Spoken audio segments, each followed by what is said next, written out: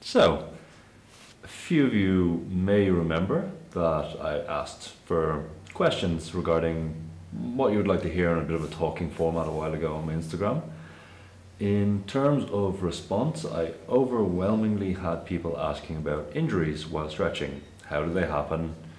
Why do they happen? What do we do when they do happen? How do we recover? What's the short term? What's the medium term? What's the long term? I was going to do this myself, but fortunately I'm in Australia visiting my good friend Kit Laughlin, who brother by another mother, has a wealth of knowledge on this exact situation as well as myself. So we're just going to have a bit of a chat about this whole situation today, and hopefully you learn something from it.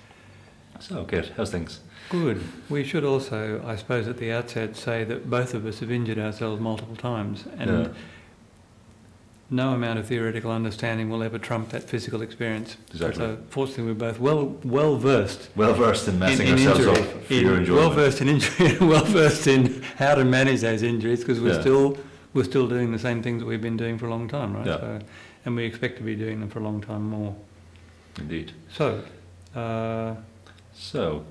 if I was to ask you a question, Kit, what would you say is the main cause of injuries in the gym, in stretching practice? Now we're going to ignore catastrophic injuries. Yes, let's ignore catastrophic injuries, and those catastrophic injuries we can sum up generally as the person who experiences the catastrophic injury is unable to control the impact or the speed of the movement being engaged deceleration or is actually impacted by another mass, like a body.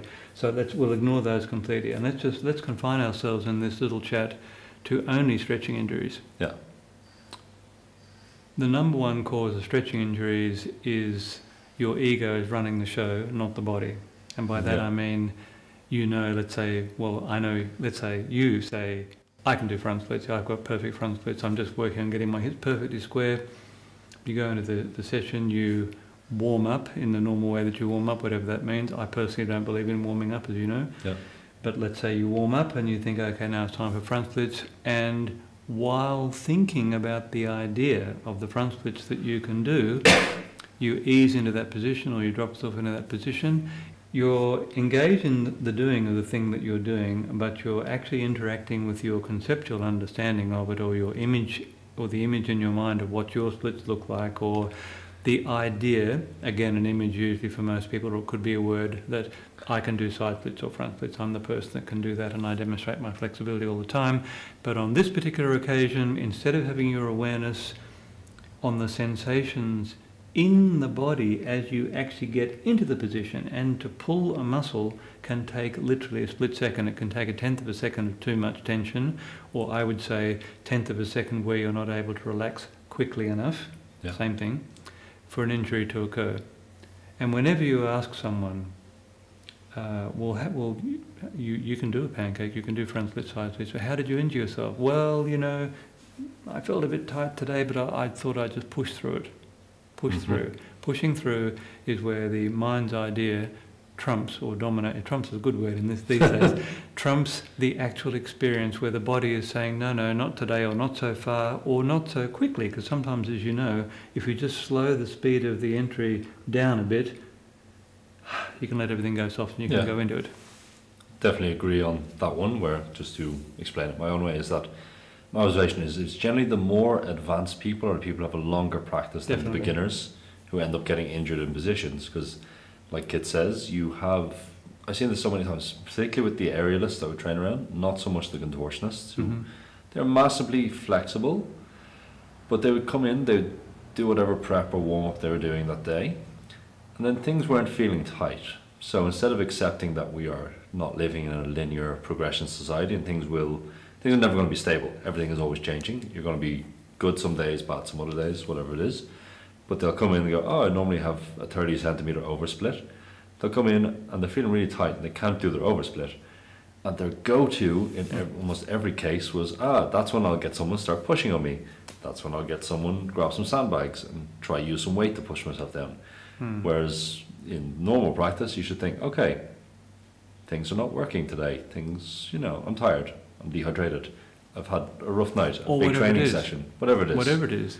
The primary datum here is the body is telling you it's not going into that position today. Yeah. So what do? You either accept that reality or you try to push past it. Yeah. Well, good luck with that. Exactly. Eventually you will hit the wall. So I would say in most stretching injuries, that's where I've encountered. It's very rare for beginners to get injured with me. I know it's been the exact same with you guys, yes. A&U and stretch therapy. Yes. But it is the people who, when we say advanced, just to clear it up, we're not talking, contortionists are advanced. We're talking about people who have a good long training history. Yes. And should be more aware, even if they, I'll have people I consider advanced, but they haven't got full splits. But I should be trusting them, but they're the ones who will get themselves into trouble. Well, if Olivia were part of our conversation, she would tell you that the only people that hurt themselves at the ANU in the facility we ran there for, I think, 27 years, something like that. And in that time, we had something like 25,000 students overall. We had lots of teachers teaching for us as well. It was only students in the advanced class that hurt themselves. And not that it was common. I don't want to give the impression that, people hurt themselves all the time. But I remember, here's a classic story. I remember a friend of mine who was doing pancake on this particular day, and this is a movement. So like Olivia, she's normally got legs apart, chest on the ground, just in full position, that's her movement pattern. Yeah. It's not a stretch for her, in other words. But she bent down and she went into the pancake fairly quickly, and she told me after class she felt this little pop right up high in the groin, just a little pop. I thought, that's interesting. And then for the next 6 months, she could not move forward out of sitting upright with her legs apart. She couldn't move much more than this forward without that hurting quite intensely. And so that's something else we can talk about, is actually length of injury. So after 6 months, but then another night at the advanced class, she went into the pancake again, went into the same position, expecting it to hurt, and it didn't hurt. And she went all the way down to the floor and felt that little pop again. And about a week later, a little tiny bruise came out on this part of her thigh, right up here in one of the higher adductors, about that big, so the size of a 5-cent piece. It was there and gone, and she had perfect flexibility with no restrictions after that. So in saying this, I'm not saying that you need to tear things and repair them, but in fact, by accidentally tearing herself and then repairing that, but keeping on working on it, that's the way to have a full repair. And in fact, I never spoke about my own hamstrings, but you might recall that I had a problem with this hamstring, and that lasted for 2 years. Mm-hmm. And now this is back to being my loosest leg. Yeah. But for 2 years, every time I tried to stretch the hamstrings, all I experienced was very unpleasant, painful sensations. Basically the body saying, don't do it, but I didn't stop doing the things that we do. So work on the other leg, all the other movement patterns and so on that we do. And what happens in time, by constantly trying it every week, at least once a week, I'd re-stretch them to see what it felt like. And then I think what actually was the main way past that problem for me, and Olivia and I were both doing this at the same time, is actually single leg Bulgarian deadlifts, so bent and straight lifts, single leg Bulgarian deadlifts, only with body weight or a very light kettlebell, 2 kilograms or something, but concentrating on the elongation phase and trying to retard the movement towards the floor, and that puts the tension in the muscle. And that helps all the fibres and the fascia in particular to straighten out. And then eventually, and this is the key thing, there was absolutely no difference on the day before when I was stretching my hamstrings and it was incredibly painful and just felt unpleasant and ugly, and the next day when in fact it was completely better, and it's been better ever since, and that was 8 months ago. Yeah. No transition. Yeah, no one understands that, but that is reality, and I'm sure you've had that. Yeah, I've seen the exact same thing. I've experienced it myself. I've seen it with other people. There's a interesting thing that let's just cover the acute phase first. Yeah, sure. So, say someone comes to you, Kit, I've tweaked my hamstring, I've tweaked an adductor from stretching because I wasn't paying attention. Whatever the reason. It's catastrophic. I slipped into splits while cleaning the kitchen. Well, I slipped into splits once on the back steps of our place that we used to live in. It was an icy morning and I didn't see the ice on the steps. Yeah. So I really, literally, holding coffee, Olivia heard this scream. I was staying in the Japanese tea house that night and just heard this scream, and it was the day I was heading off to a retreat in New Mexico. I had a long plane flight in front of me. But yeah, it is possible to accidentally fall into splits. It is. These things do happen, so we can ignore that. But someone comes and says, I've pulled a groin, I've pulled a hamstring. By that we generally mean a grade 1 muscle tear or grade 1 tear, but just for you science nerds out there. what do we do the first 6 weeks? Well, the first thing is I don't recommend ice, and neither does traditional Chinese medicine, as you know. Yeah. They recommend heat always. Ice. And in my own body, personally, the application of ice onto an injured part has always felt, the best word I can come up with is wrong. It just doesn't feel right. I don't know the same thing, but heat, on the other hand, almost always feels excellent. Sometimes even wrapping a bandage around a pulled hamstring high up next to the glute can feel absolutely fantastic. But keeping on moving. I'm not talking about stretching now. You've heard something, so that it's time to back off. You ignored the first, second, third and fourth warning signs because you were paying attention to something else. So you've actually gone past that point and you've hurt yourself. So I would recommend heat. I'd also recommend, if you know any skillful massage therapists, I'd also recommend getting work done on the part of the muscle that's not injured, but still the same muscle group. And that could include acupuncture too, if you know a skilled acupuncturist.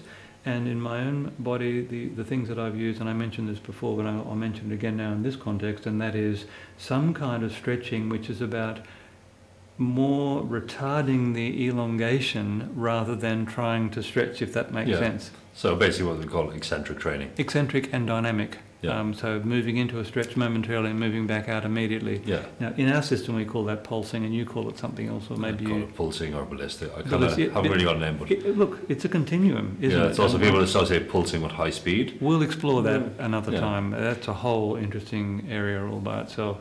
But that's what I have found to be the most compatible in my own body. That feels the least threatening. It feels the most controllable. And because I have absolutely no desire to end my life in a wheelchair, I want to be mobile and do all the things that I can do. Plus, of course, we teach these things. I have to be able to do these things with that extra little push there. Every week to 10 days, in the case of a grade 1, grade 2 injury, every week to 2 weeks, I'd go back to the exact same movement and expose myself to it to see what the actual reaction of the body is to it. If the body's reaction is frank fear, don't try to do anything with it. And it's, as I said, it took 2 years for my hamstring to come good. That's a long time. But then the day when you give the body the same challenge, for want of a better word, and it responds in a different way, then you know you're off and running. Yeah. You know, that's 2 years is a very long time. Most hamstring injuries and adductor injuries, the longest I've heard of, apart from my own 2-year experience, is somewhere between 6 months and a year. Now, what about you? I can beat your weight thing. It took me 10 years to get my flexibility back. We'll talk about that in a second. Well, no, it's very good to know that. But but here's what I want to add, though. At that point, that did not stop you doing what you do. For the whole of that 10 years, right? No. So that's another thing that we need to impress upon people. It is an absolutely pathetic response to say, I've injured myself, this is no good for me, I'm not going to do it anymore, and then complain about how you can't do X, Y, or Z. You can do that if you want to, but it's not going to, it will, I absolutely guarantee you, it will not change anything for the better. Yeah. So just to go back to just my approach on if someone comes to me with this stage of injury, just for people out there, Kit likes the eccentrics, which I've used from time to time. What I really like, and now this is one of the ones that people do fuck up a lot, so just pay attention, is I like isometrics just above the pain zone. So let's say my wrist is injured, I've pulled my forearm for example, and let's say the pain comes on here. I'll back out about 20 degrees, and then I'll just apply gentle pressure through the hand to make the muscle contract. Now people always go too hard too fast, and we'll hold those contractions for about 45 seconds. Now I'm talking, we don't want to max it out.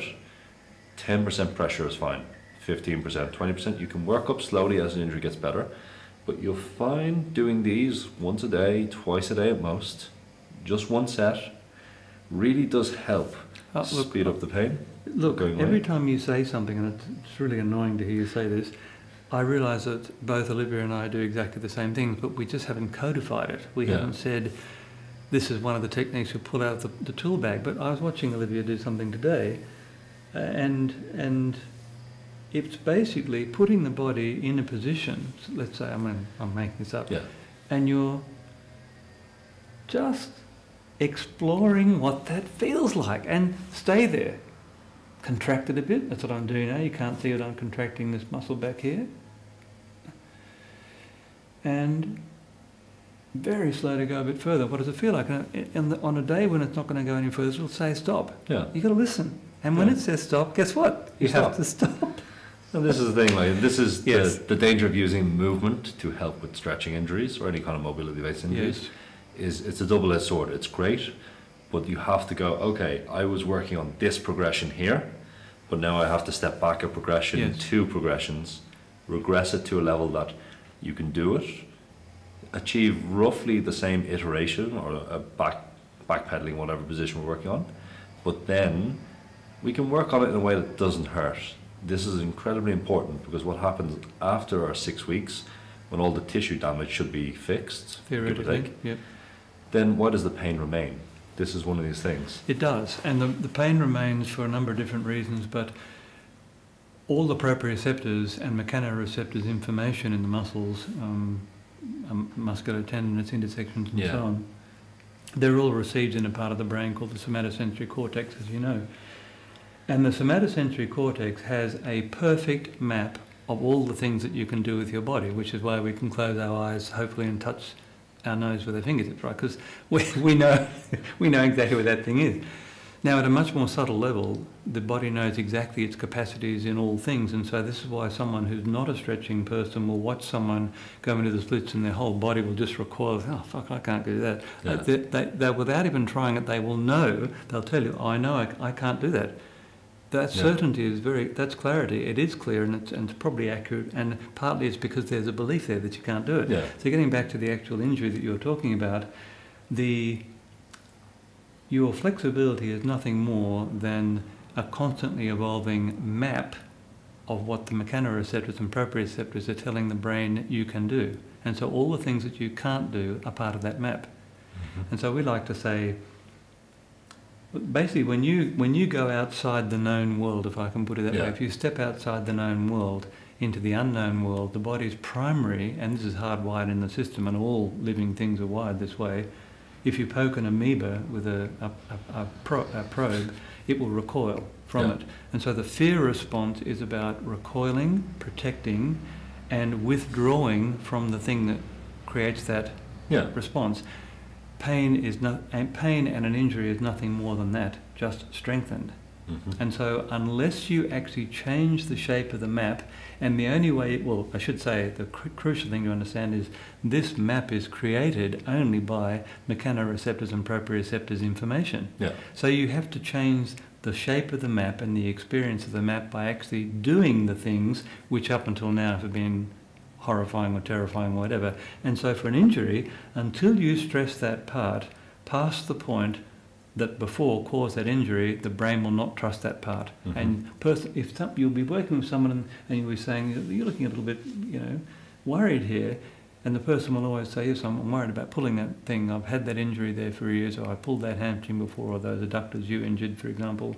I'm worried about those. And the worry increases the tension in the muscles and makes the injury more likely. So it's a vicious cycle. This is one of those things, because we have the raw sensory information going from the muscle group, whatever, to the brain, and then our pain in some ways our interpretation of what is going on. It is. And then people get attached at a subconscious level to, I bend forward, touch my toes, pain occurs. So then the expectation of this pain occurring makes the pain occur. Well, it's a negative feedback loop. And what we are hopeless at, and human beings are very self-protective by nature, and also we're intelligent and we can reflect on things and project into the future. So it's not just a single reflex at all. It's actually doing work on the experience, which then ramps up the fear response or the pain response, and yet nothing's actually changed cellularly or in any other way in the body. This is very real. And so we say this to our students all the time. We must contrive over time to re-experience the original phenomenon that caused the injury with full awareness, and for that not to actually have that effect. And then, and this is amazing, you cannot remember that pain again. Once that experience has passed, you can't bring it back into your mind. You try to think of the injuries you've had, and you think, hang on a minute, I can't actually bring that back. So the thing is this, it's an unfolding thing constantly, and once you've actually gone past that point, that experience, that event, into this territory where the stress is actually greater than what caused the original injury, the whole system relaxes. And your experience is, oh, I used to have that hamstring injury and I don't anymore. It's I can say it's almost universal with these long persisting things. It is like a switch going off. Yes. I've had the exact same thing. So for those who don't know, I've spoken about this a bit online.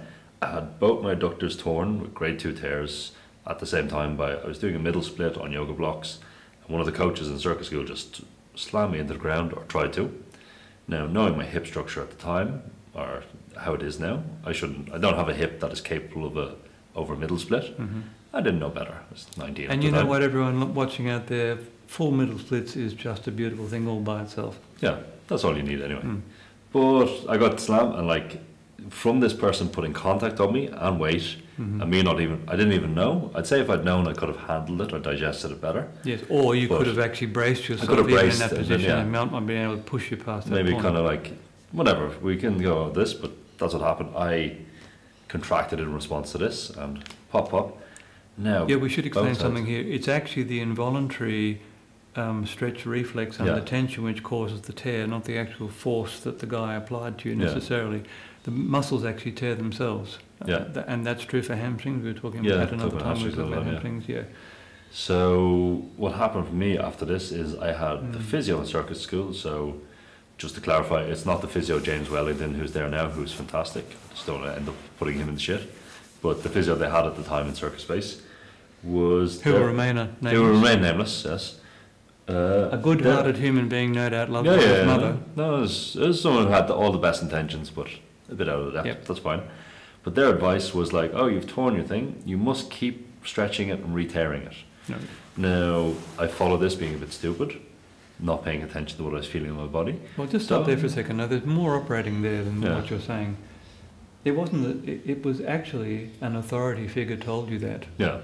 And so if you do, and it's a very human thing to do this, and particularly when you're in a hierarchical situation like that, it's absolutely normal when an authority figure, when someone who you trust in particular says, keep on doing this, at the very least you suspend disbelief. Yeah. Right? Even if your own body is saying, no, I say again, no, Cyrano de Bergerac style, even if it says that, you're still inclined to go with that. Yes, and I can tell you from watching sumo wrestlers train in Japan, a couple of big guys will get on those 10-year-old kids and 12-year-old kids, and they will literally push them into side splits, and they do tear them again and again and again.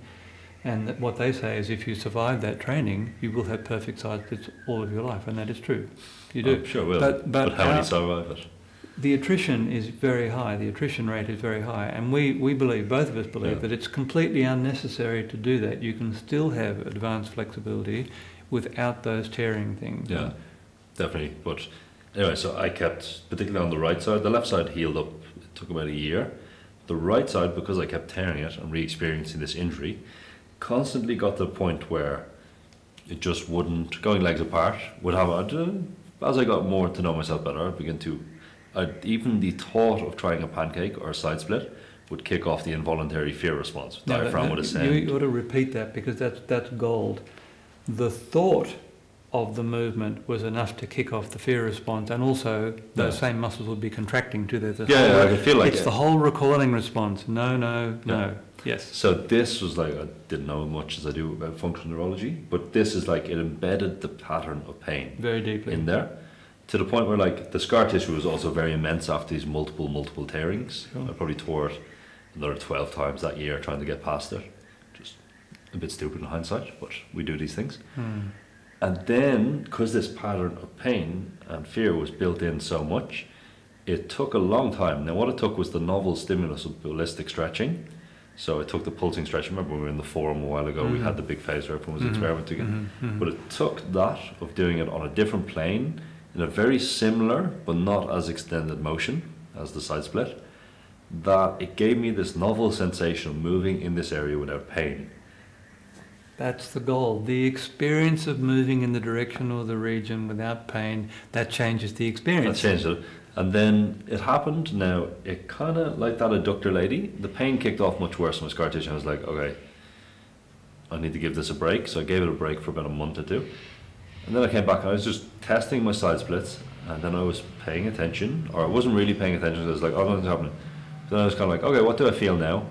I was like, hold on, the pain and fear is gone. I don't actually feel what I expected Yeah, to I feel. don't feel I expect to feel. Now when I do my side splits, it's kind of at this fluctuation stage where it's flat and not flat anymore. Well, I was watching you do side splits a moment ago. They look fantastic. Yeah. Way better than when we met, which was only... That was at like the tail end of the ago? injury. No, it was about 5 years ago now. That long? Yeah. How time flies when you're having fun. I know. So for me, it was like providing a new movement I'd never done before in a plane that was kind of similar, that gave my body going, hold on. It's not the side split, because if I said side split then, it still would have kicked off. Sure. But I'd done something that was very side split-like. Yes. Well, we did something else, both Olivia and I, for different reasons, were playing with something else. I got myself an Olympic barbell set, again, as you do. And Boys and his toys. Boys and their toys. But I realised, or I remembered, I should say, that my Romanian deadlifts were particularly strong compared to normal deadlifts. Yeah.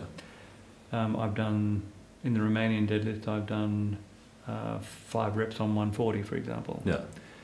Which is a fairly heavy Romanian deadlift. Yeah. But the mechanics for that movement are in my body, and I remembered that. So part of the hamstring recovery process I went through, and this didn't hurt the hamstring at all. In fact, it gave me, I think, possibly it contributed something like the same experience you were talking about.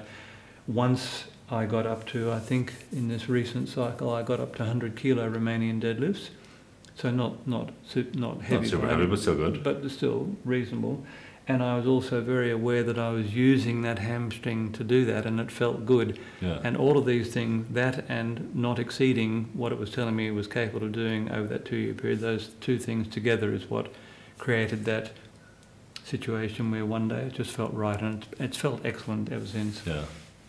It's very interesting. I had another girl contact me. So I refer people to this physio called David McGettigan, he does voodoo as far as I'm concerned. Voodoo?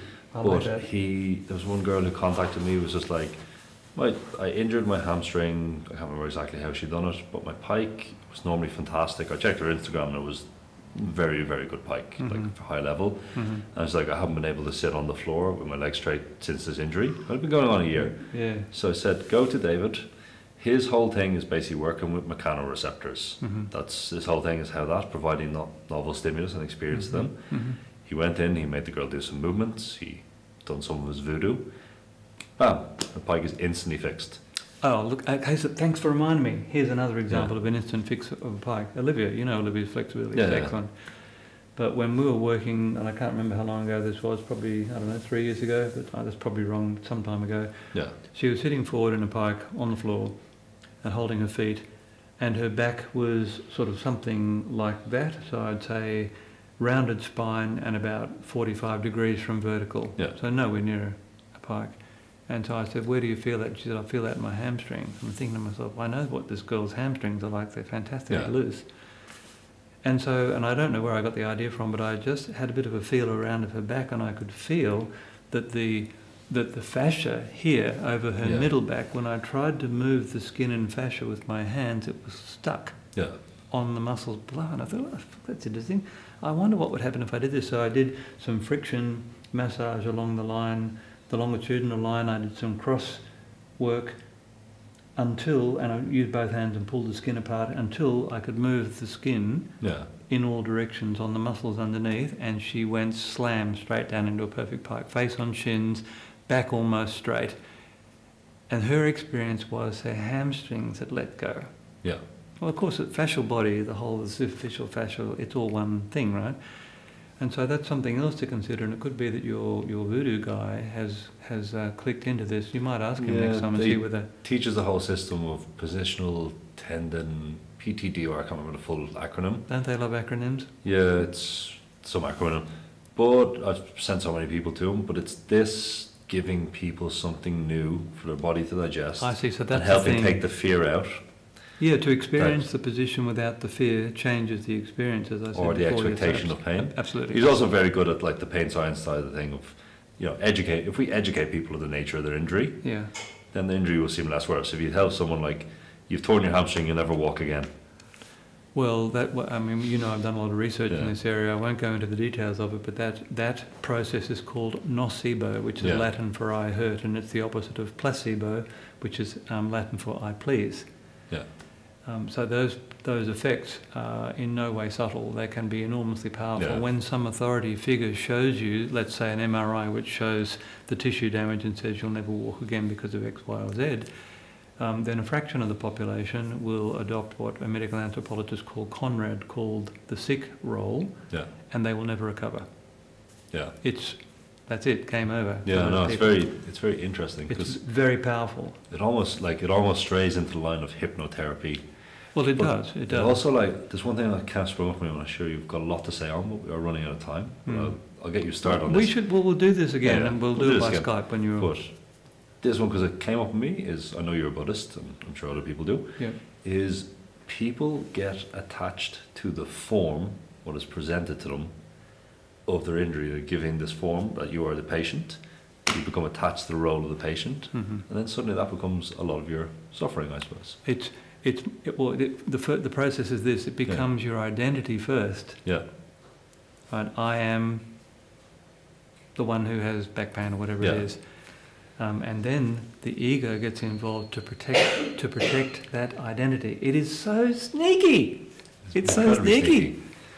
So, Yeah, you got to be. That's why we have to watch what's actually happening in our own minds all the time if we're interested in growing, because I would say 95% of the stuff your mind throws up at you is nonsense anyway. And if we're actually hooked into believing that what the mind is giving us is actually true, our doom is assured. To be honest, it really is. So I'm going to stop you there because we are reaching the end of our talk. Can you? We'll just ask the person who's observing, please, to put the camera that shows the two of us to line. Okay. If it is already. Brilliant. Okay. Well, So, look, thank you. Just first off, thank you, Kit. Oh no, thank you. Thanks. It's a great talk. I hope all you guys learned something. I just need to plug this. So Kit and Olivia have just recorded what they call absolute beginner stretching. Now I've seen a couple of samples of it, and when they say absolute beginners, they literally mean people who have never stretched before and feel lost and maybe go, that? Or all the people that you know who say, I know I should stretch, but I don't know how to start, or I know I should be doing more stretching, where they've got that idea from, who knows, it's probably some chiropractor or someone. Yeah. Anyway, it's for people to begin at the very beginning with. Yeah, and it's one of those things we teach the flashy stuff in some ways, splits and pancakes. But there is a lot of people who are probably listening to this, even your parents, if you're a bit younger around my age, who probably go, I feel tight, I'd like to stretch more, I don't know what to do. Well, look, I'm ancient, I'm a pensioner now, I'm 65, I think, at least chronologically, but my body doesn't work that way. So yeah, we commend this to you, and we will definitely pick up a part 2 and a part 3 on this, because honestly we have only scratched the surface on this. Cool. Anyway, thanks Kit so much. No, it's a pleasure, man. And thank you all for listening. Thanks Olivia, and thanks Elisa.